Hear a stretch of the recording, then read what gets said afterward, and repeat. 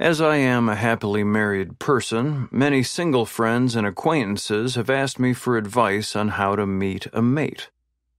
Upon investigation, I learned that many of the aforementioned friends had been trying to find consensual attraction using online dating services. Like Tinder for straight people, Grindr for gay men, and that new one called Attractor. For lonely farmers, I assume.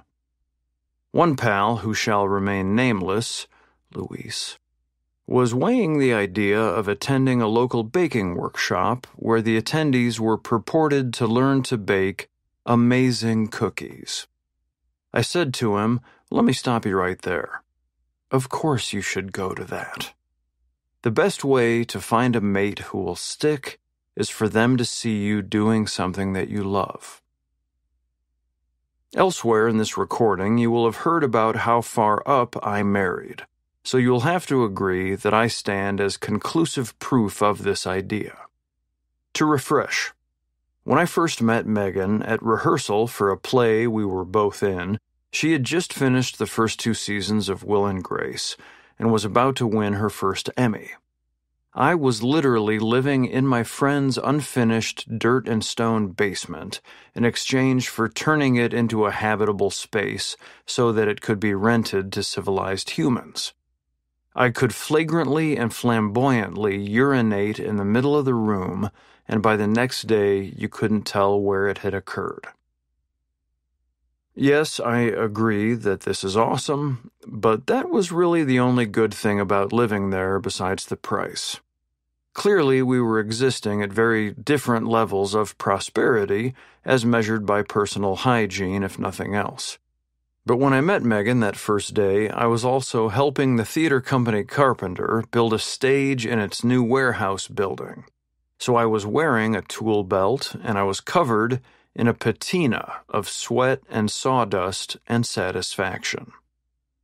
I have to believe that whatever glow she saw coming off my ursine features must have played a substantial role, even subliminally, in her eventual decision to roll the dice on a relationship with me.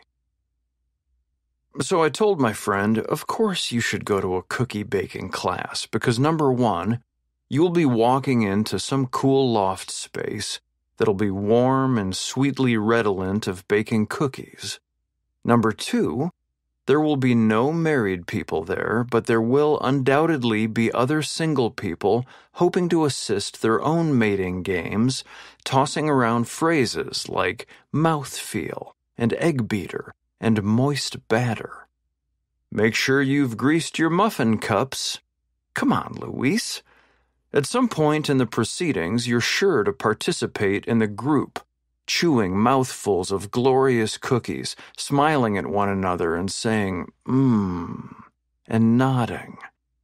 If you can't engage a new love friend out of that scenario, then I don't know what to do with you.